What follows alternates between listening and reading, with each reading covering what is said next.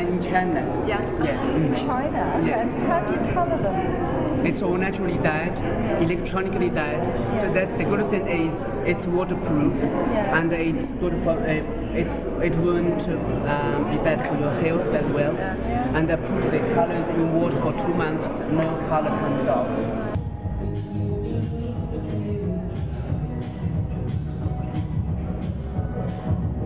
Jianhui, can you tell me where you come from? I'm from a very small village in China, tiny. Tiny. Yeah, you couldn't find it on a map, any map. You couldn't find it because it's too small. The population is about 1,000 people.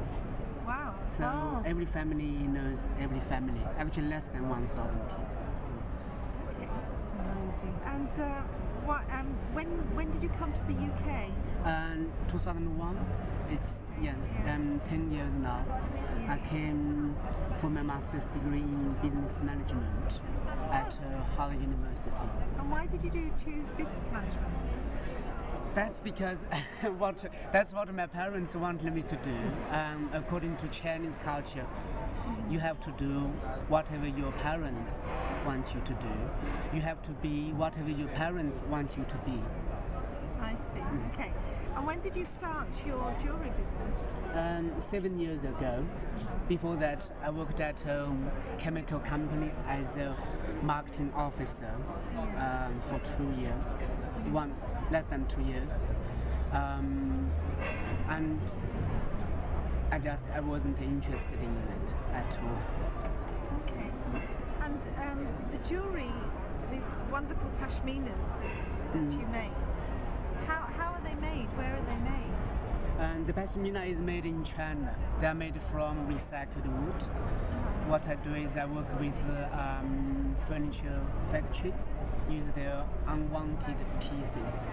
So try to promote the concept of using more and more recycling material to help the planet, to help the environment.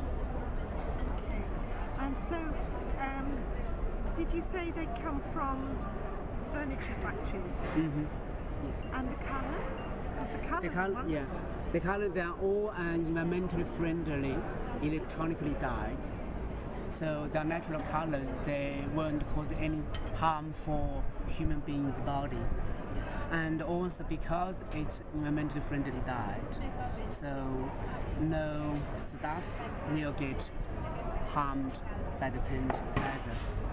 Yes. And it's also waterproof. You can wear it in the, when it's raining. Really? Yeah. It's waterproof. In the shower? Yeah. In the shower? Yeah, you can try it. Yeah, because I put it in water for 2 months, and no paint comes off. How long does it take to make one of these strands? And if the stuff is fast, about half an hour per strand. If she's new, she's slow, about 45 minutes. I remember you saying that your workshop for making these is in Guangzhou. Yeah, it's in Guangzhou. Mm-hmm. Okay. How many people do you employ? 5 people. 5 people. Mm-hmm. They tell me how being in the UK or coming to the UK helped you match your creativity with your business education to create your business and be as successful as you have been. Certainly, I think if I were not living in the UK, I wouldn't be as successful as today. I wouldn't be who I am today. I wouldn't achieve anything like this today because in China I have to do whatever my parents tell me to do, and in the UK, because it's a very liberal country and it's a very multicultural country, so I can be who I am, I can be what I am, and I think as long as I have a dream and as long as I work hard, my dream will become true. That's why I love this country. I'm so happy to be British, really. Because when I say this, normal English, British people won't understand me because they just take advantage of it. They don't know how liberal, how much freedom they are having in this country. But I can because of my background. I know you were recently in New York for Fashion Week. Tell us about how successful that was. And the show in New York was a huge success. We were there for 3 days, and we were almost for the whole 3 days. It's almost non-stop, just orders after orders, orders after orders, and we didn't have time to have lunch. So when I got home, and that's why before I left here, literally 1 minute, the night before I left, I was still arranging the orders for the US customers, because some of them want to have the products as soon as possible. So yeah, it was a huge success. I was very surprised because it's my first show in New York. Oh, great. It's a new market. Yeah, it's a new market. Yes. Yeah. And what has been your experience here in Lisbon?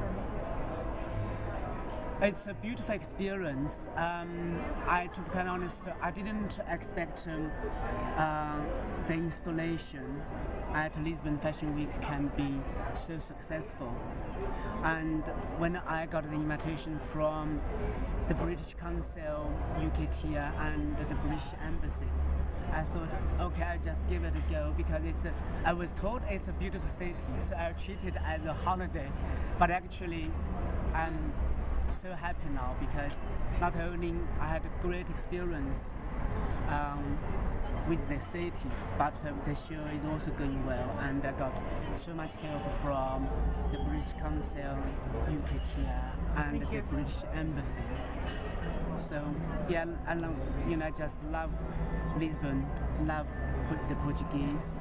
So I'm planning to do more work with the British Council, UKTI, and the British Embassy, and the Portuguese or Portuguese local manufacturers. Fantastic. Thank you very much. Thank you. Thanks.